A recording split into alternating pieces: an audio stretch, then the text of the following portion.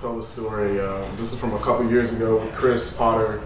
We were in this beautiful island called Reunion Island, which is right off the coast of Madagascar. It's like one of the most beautiful places you will ever visit. And we were there for maybe 4 days, and it was great. The gig was great. The crowd was great. We were staying on the beach. It was incredible. And the flights, so it takes like about basically 24 hours to get there because you have to fly from New York to Paris and Paris to Reunion Island. So it's basically like 24 hours of traveling. And the gig was great. And we drove up to a volcano on our last day. So the last day of the flight was at nighttime.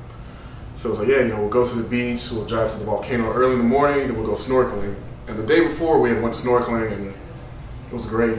Tide was perfect, the water was super clear, you can see fish and everything swimming by you. It was beautiful. So the last day we decided to go snorkeling, and we went during the middle of the day where the tide was a little bit rough. And keep in mind, we have to catch a flight like right after we go snorkeling. So I get in, I'm swimming, Chris is snorkeling, doing his thing, and all of a sudden, like, I step on something, and it feels like it's like a sea cucumber, and it feels like something that's alive, but it's just very harmless. So the current sweeps me and knocks me over in this water.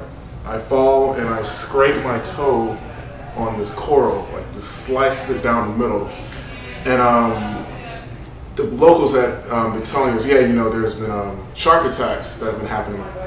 So my foot's bleeding, and it's like the middle of the day. The tide is rougher than usual. So I look down in the water. I look at my toe, and it's just like sliced all the way down. So like it looks like the bone, but it could have been the bone.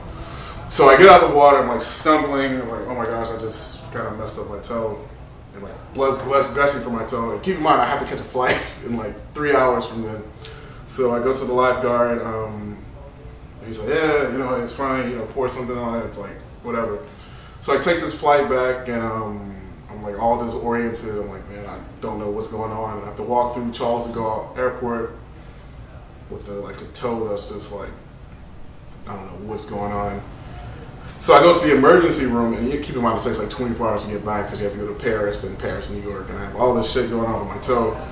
And I guess the ER, they're like, you need stitches and you need a tetanus shot because you scraped your toe in another part of the world where you could easily have got an infection. So they gave me a tetanus shot, and like this whole thing, I'm in the ER like 4 a.m., 5 a.m. the next morning.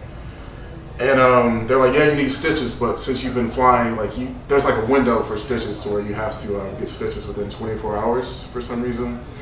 And they're like, it's been over 24 hours since you left whatever place you were at, so we can't give you stitches, but here's these antibiotics, and we gotta get you a tetanus shot. And that was all from snorkeling, but it was a good game.